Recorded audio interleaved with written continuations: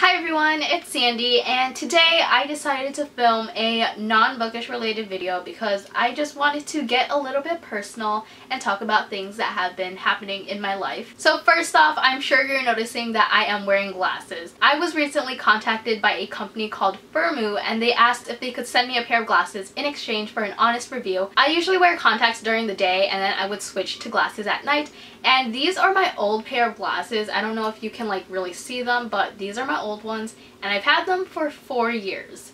So it's about time that I got new ones. After seeing all the options on Firmoo, I obviously had to say yes. Firmoo sent me a code where I could get free glasses with 1.50 index lens. Unfortunately, I have very bad vision, so the 1.50 index lens doesn't fit my prescription. So I decided to pay the extra $20 to get the lens that were suitable for my prescription. And honestly, after receiving these glasses, I can say that the $20 was so worth it. If I didn't receive a code from Firmoo and I decided to just buy glasses by myself, these glasses would have cost $40 to $50, which is really inexpensive for a pair of good quality glasses. I've looked through Firmoo's website and they have many options with really affordable prices. I really like that the glasses that I have is really lightweight. The old pair of glasses that I have were pretty heavy, so after wearing them for a while, I would feel uncomfortable and want to take them off. It was really easy to place an order. My prescription is correct, and you can either upload your prescription or manually fill it in on Firmoo's website. I've always wanted bigger frames and I'm really happy with the ones I got. I know that they look pretty big with my head and my face shape, but I really like the look. My glasses actually came in 2 weeks after I placed the order, which is about the same time it would take for me to get new contacts. My glasses came in with this glasses case and a glasses bag,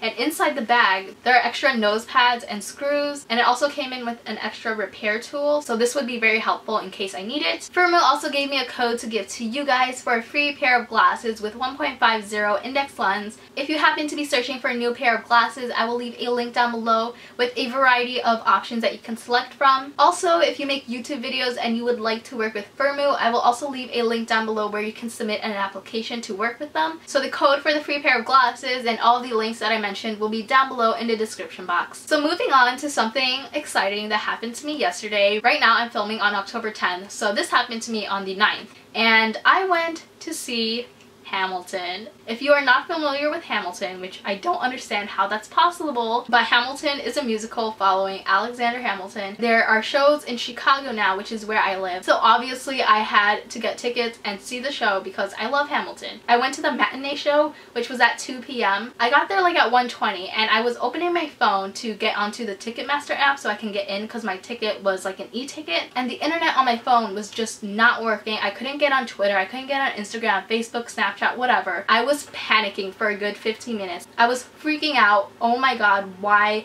isn't anything loading? My ticket was on the Ticketmaster app, and if I can't get that to load, then I can't get in. So after 15 minutes of panicking, I decided to go to the ticket booth and I talked to the lady about how I couldn't get anything to load. She asked for my debit card that I paid the ticket for, and I gave it to her, and luckily she printed out my ticket, so when I finally received my physical ticket, a weight was lifted off my chest. I was so scared that I would miss the show because I couldn't get in, which would be so sad and disappointing. I don't know why I'm still holding this, so I'm gonna put it down. The show was really great. Obviously, I don't think anything can compare to the original cast. All of the Chicago actors were there except for the person that was playing Alexander Hamilton. The person that was supposed to play Alexander Hamilton was Miguel Cervantes. I don't know how to say his last name, but it was a different person playing him. There was just some people where I felt like they didn't have the heart and the spirit of the character that I pictured when listening to the soundtrack, so that was a little bit disappointing, but I still think it was a really great show. It's a little bit unfair to compare these people with the original cast because I have listened to the original soundtrack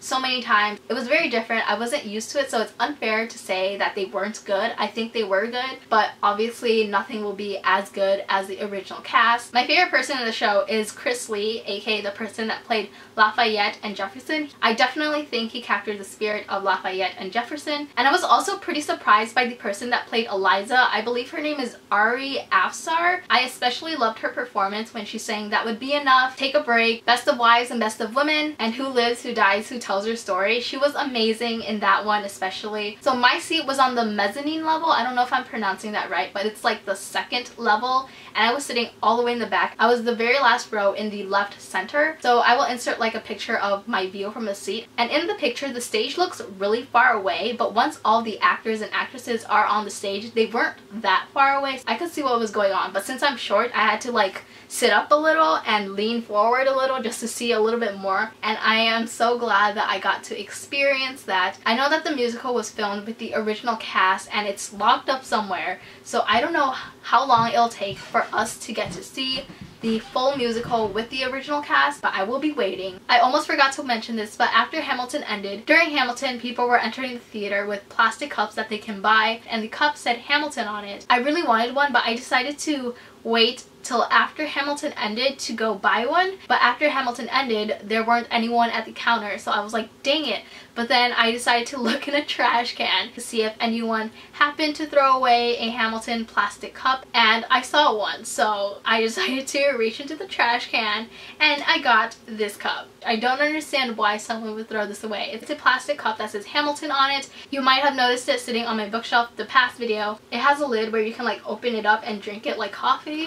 So yeah, I can't get to the lid to stay on properly. I don't know how to close it. I'm scared that if I like push it on too hard that I'll end up breaking it. So right now the lid is just on it and it's not like secured tightly. Yeah, but I'm really glad that I decided to just reach in the trash and grab one out. I was trying to do it secretly, but I'm sure someone saw me doing it. Honestly, I don't care. I'm just glad that I have this plastic souvenir cup. So now moving on from Hamilton, I wanted to talk about some of the TV shows that I've been watching. Okay, I hate that all the TV shows that I watch comes back in the fall, and in the fall is when I start school. So obviously I don't have time to keep up with all these TV shows, and there is a handful of TV shows that I've been watching. So right now I've been watching Grey's Anatomy, Agents of S.H.I.E.L.D., Criminal Minds, New Girl, Scream Queens, and Once Upon a Time. At the end of October, I know that the Vampire Diaries and the 100 will come back on, and I'm excited for them. With TV shows, it's so easy to get spoiled with what's going on, and I hate that. So I try to watch each episode as fast as I can so I don't get spoiled. But I know that the rest of the semester is going to be very busy. I have a lot of papers due and I have midterms going on. I don't know how I'm going to keep up with watching each episode. I personally think that Grey's Anatomy should have ended a while ago, but I still like to watch it because I want to know what's going on with the characters. I do not like the current season. All the storyline in this season is just terrible. I hate it, but I'm still gonna watch Grey's Anatomy. I've watched so many seasons already, so like I should continue watching it. Especially excited for Vampire Diaries to come back on. It is the last and final season. If you watch any of these TV shows, let me know in the comments below. So now I'm going to talk a little bit about college. The first month of my sophomore year has been fine, but October is like the month of midterms, so I have a handful of exams in October. I've been struggling. I have so much reading to do this semester that I haven't been reading any books for personal enjoyment lately, or if I am, it's been taking me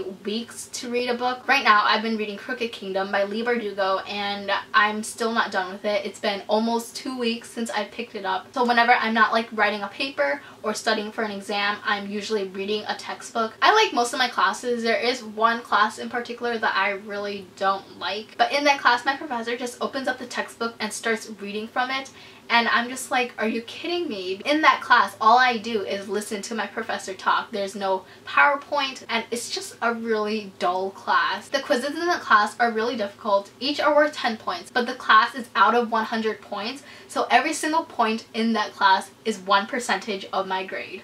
And I hate it so much. The quizzes are online, so we could use our textbooks and our notes, but the questions are so difficult. The quiz questions are formatted linearly, so once you answer a question, you can't go back and change your answer, and I hate that because while I'm going through the quiz, I will like find something that would help me with the previous question, but I can't go back and change my answer, which is really frustrating. I also have a paper due in that class in November, so I gotta get started on that because it's a long one and it's going to take up a lot of time. I'm trying not to get overwhelmed by everything that I have to do. All my other classes are fine. It's just that one class that I have a big problem with. That's everything that I wanted to talk about in this video. If you want to see me doing more of these types of videos, let me know in the comments because I don't know if you guys would be interested in that. Hopefully you guys enjoyed this video. Thank you so much for watching, and I will see you next time. Bye!